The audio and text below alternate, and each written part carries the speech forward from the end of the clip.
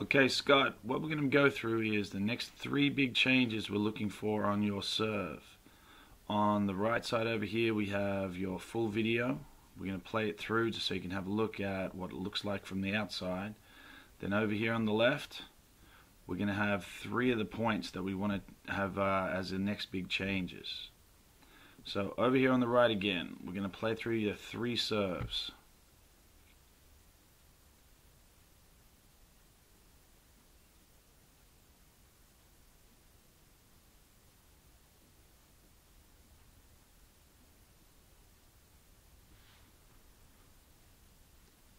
Alright, so that's the action we're working with at the moment.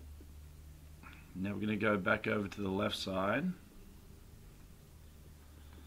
So over here, our first one that we talked about was during your setup, you have your left arm away from the body. So what we're going to try and do is, you see here the stick figures, the right leg is straight, left leg should be straight, and then you're going to have a posture that'll be a little bit more upright to start with. The main point is we want to have that left arm touching your left leg. So from that position, instead of having the down action,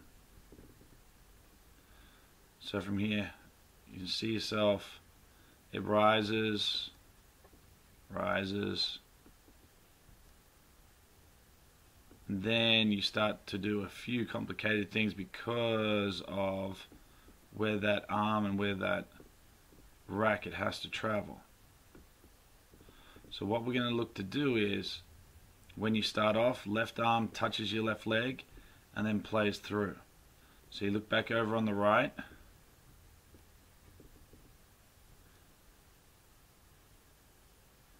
we're trying to start with that left arm touching. Now, second point, once that left arm rises up and you've started your swing, we're going to end up in this position. So at the moment, we've got our shoulders are a little bit too straight. So what we're looking for is that left arm to be a little bit higher, the right arm to be somewhere back here near your hip. So again, your legs are going to be straight, you're going to have a pretty straight posture, and then the angle of your shoulders are going to be on that kind of 45-degree angle.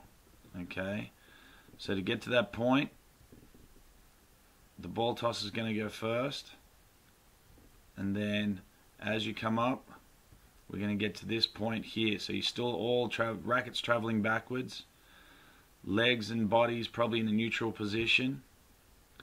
And our third one that we're looking for, the most important one at the moment, when we get to this position, your left hip, all the weight's heading forwards now, but that kicks out through your hip. So your hips are going to be an angle up this way, and then your shoulders are going to be an angle up this way. So the 2 points we're looking for here is left arm's going to be along this 45 degrees still. As you load up, this elbow is going to be kicking back here somewhere behind you. So then that position, everything you got as you launch up to hit, you're going to launch into the court and you're going to head towards where you want to go. That's going to help you straighten up a little bit. So when you fall, you're going to follow those two lines a little bit straighter. So recap again.